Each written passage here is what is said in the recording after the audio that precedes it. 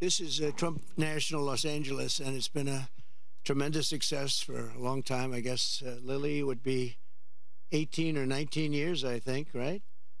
And I built it, and I have a little bit of a motto, but we never have to advertise because it's always loaded up with golfers, very good golfers. It's a world championship course. It fronts on the Pacific Ocean, as you can see. It actually fronts, very few courses front on the Pacific Ocean. It's Pebble Beach, and there's some others, but I always say I have the ocean, Pebble Beach has the bay. The ocean's better than the bay. And this course is one of the best courses anywhere in the world, and it's done really well, and we've had a lot of fun with it, so it's been great. It's a major property, as you can imagine. We do also lots of weddings and lots of events, and in the ballroom right behind you.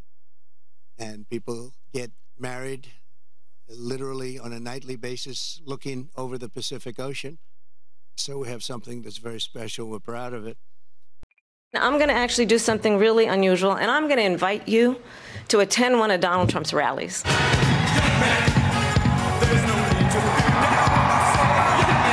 It's a really interesting thing to watch. Women, I won't be following you around to the hospital, monitoring. And what you will also notice is that people start leaving his rallies early out of exhaustion and boredom. By the way, her crowds are zero. Her crowd, she's got no crowds. And I will tell you, the one thing you will not hear him talk about is you. They take in the geese. You know where the geese are? In the park, in the lake. And even walking off with their pets. My dog's been taken. You will not hear him talk about your needs, your dreams, and your desires. I always liked him. I'm not going to watch him anymore. I'm not going to watch him because he's not legit, what he did. I'm not going to watch him. And his hair's not as good as it used to be, I'll tell you, I believe you deserve a president who actually puts you first. The parents, Mom, Dad, they're so proud. She gets, come on, baby, you can do it. You saw it. Well, can't do it. She couldn't get it up. And I pledge to you that I will. My wife hates when I do this. She says it's so unprecedented. But just to see the impact that something like this could be having on people's lives, what do you make of what's happening? This is a strategy. And there's even more to it than demonizing immigrants, although that's obviously part of what he's doing. This is a strategy to get us talking about the latest crazy thing that he did, whatever urban legend he amplifies. Right now, it's about people eating cats or geese or whatever, because he cannot afford for us to be talking about his record. He doesn't want us talking about the fact that we lost manufacturing jobs on his watch, even before COVID, which is why the United Auto Workers are against him. He doesn't want us talking about the fact that his main economic policy promise he actually kept was to cut taxes for the rich.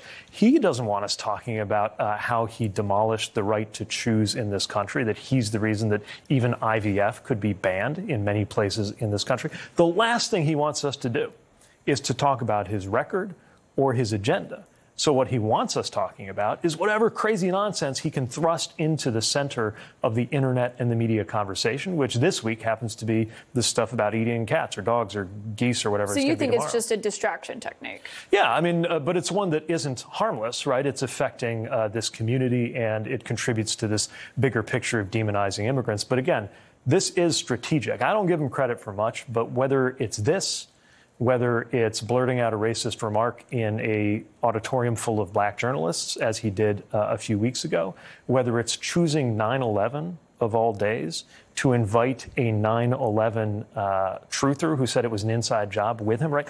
All of these things are to a purpose. And the purpose is to do something so outrageous that we have to talk about it, that journalists have to go in, if for no other reason than to run it down and debunk it when it's false. And to try to suck up all the oxygen into that so that we're not talking about his profoundly unpopular policy agenda, Project 2025, and all of the failures of his actual time in office.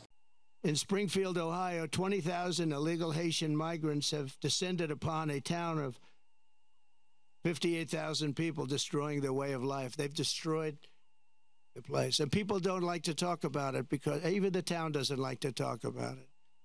because it sounds so bad for the town. They live there. They're proud. They love the town. For years, it was a great place, safe, nice.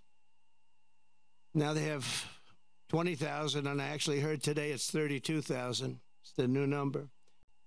And I guess they want to do it because we built hundreds of miles of wall, and we had hundreds of miles, I said, after we completed, much more than I said I was going to complete, and it had a huge impact.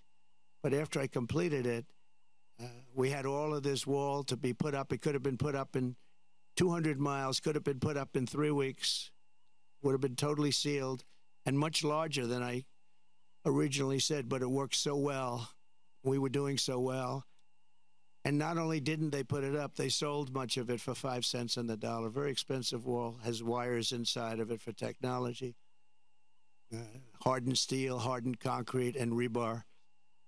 In Springfield, Ohio, 20,000 illegal Haitian migrants have descended upon a town of 58,000 people, destroying their way of life. They've destroyed the place. And people don't like to talk about it because even the town doesn't like to talk about it because it sounds so bad for the town. They live there. I attribute to ICE and Border Patrol. They're incredible people. Not only is Comrade Howard, I mean, if you take a look at this, but not. And they walked into that nest, and you just saw arms and fists and feet. Everybody was flying. And 3 minutes later, he saw it. 3 minutes later, they walked out with these guys, dragging them out by their feet and throwing them into paddy wagons and bringing them into jails. And then we got them out of the country and moved them back to where they came from, which Obama was unable to do when he was president. Obama was unable to do because the countries wouldn't participate. They wouldn't allow him back. And I thought the debate was great. I thought I did very well, but I was fighting 3 people. I was fighting the crazy left radical lunatics at ABC, I think considered the worst, by me, considered the worst broadcaster out there. George Slobodanopoulos, that whole group, they're bad. And I lost a lot of respect for David Muir. He came at me with things, and we'll go over it in a second, but I was right about the crime stats going way up. The fact is the FBI didn't report them, and were able to keep the stats essentially flat. She didn't give the answer. She talked about when she grew up. Nobody knew what the hell she was talking about.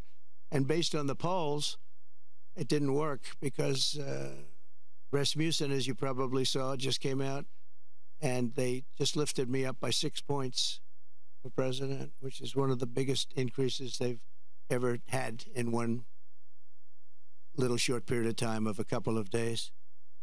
Up 6 points.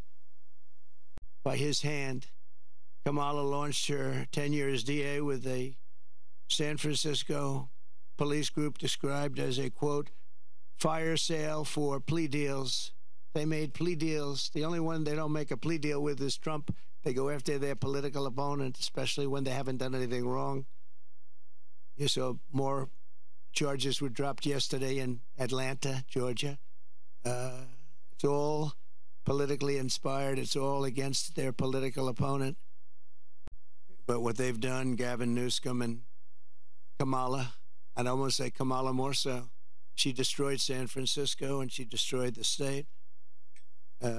When you look at the kind of destruction that's taken place, it's all man-made or woman-made destruction, too. It's things that should have never happened, but we're not going to let that happen with 4 more years of her in the White House, because if you have what happened to this country as what they allowed to happen in California and San Francisco, one of the great cities of the world 15 years ago, and today it's not in a very good position, to put it mildly, in this state, which is probably the best piece of real estate in the world. The state, you have the sunshine, you have the ocean, you have everything. You have the perfect weather, the best weather, and they've hurt it so badly, so bad.